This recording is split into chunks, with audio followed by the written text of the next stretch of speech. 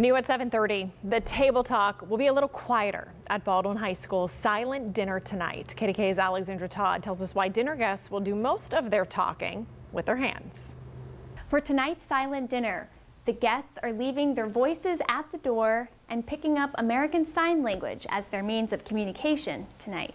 Facial expressions, hand movements, and lots of energy took over the ASL silent dinner in Brentwood tonight. Yeah, it's eyebrows, it's head nods, it's shoulder shifting. All those non-manual markers are incredibly important in ASL. And yeah, a lot of people think it's just the hands. I tell the students it's about 50-50. You know, most 50% the movements that you're making, but 50% your expression. The special night shares the challenges a simple event can be for anyone deaf or hearing challenged experiences. Today's goal is just communication, that they can practice their skills. Baldwin High School teachers wanted to raise awareness while also giving their ASL students a chance to show off what they learned.